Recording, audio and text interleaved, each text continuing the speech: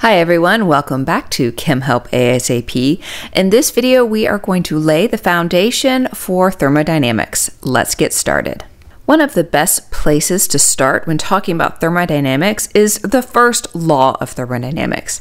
And this simply states that energy can be converted from one form to another, but it can be neither created nor destroyed. So basically, the amount of energy we have in the universe is constant.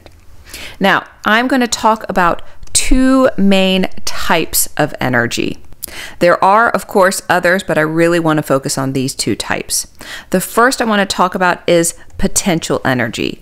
This is the energy of either position or composition. So say, for example, you have a hill with a ball sitting on top of the hill. That ball has potential energy based on its position at the top of the hill. Now, this potential energy gets converted into another form of energy when the ball rolls down the hill, and that is kinetic energy. This is the energy of motion. Kinetic energy is most often calculated as 1/2 of the mass times the velocity squared. Again, an energy of motion. So if we have the same hill and now the ball is rolling down the hill, it is in motion. It is converting its potential energy into kinetic energy. One type of kinetic energy is actually temperature. So let's get a good definition for temperature. If we think about the particles of a substance,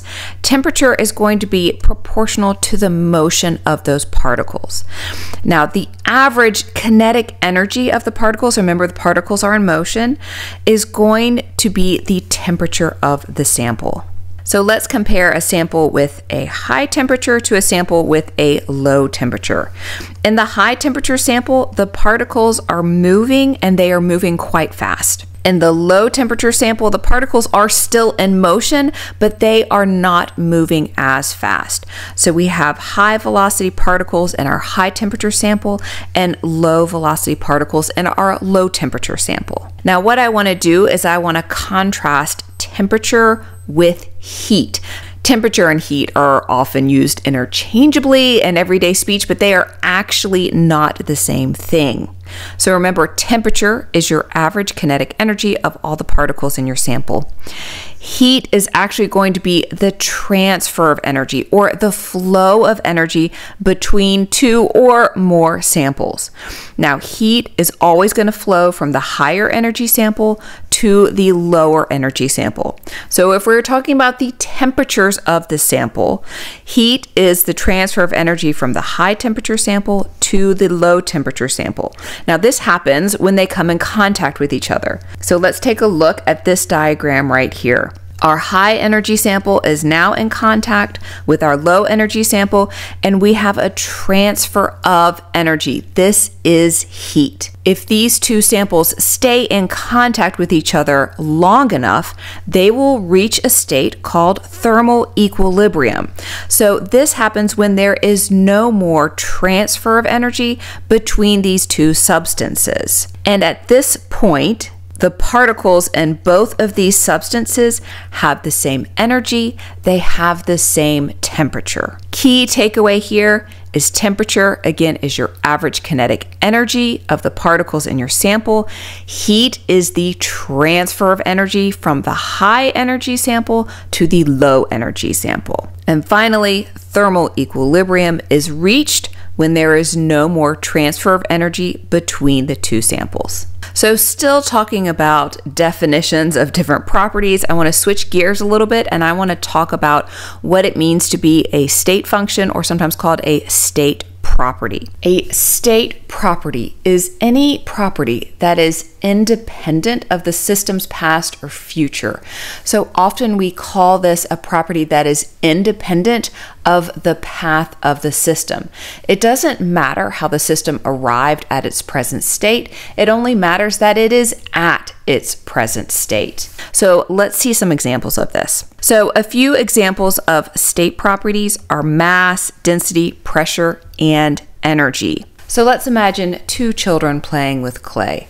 One child has a lot of little pieces of clay and another child has, say, a couple of larger pieces. But when they put their pieces together, they both end up with the same mass. It doesn't matter that one child started with smaller pieces and the other child started with larger pieces. They both end up with the same mass. That is why mass is a state function or a state property, is because it doesn't matter how you got to that mass, you have the same mass. So let's contrast these state properties with non-state properties. So some examples of non-state properties are work, distance, and heat. So measuring distance is something we're all probably pretty familiar with. Imagine if you have city A and city B. Let's say this blue line represents someone traveling from city A to city B in a straight line. Now let's take a purple line here. This is a different person who takes a different path from city A to city B, but the distance that these two people traveled is very clearly different.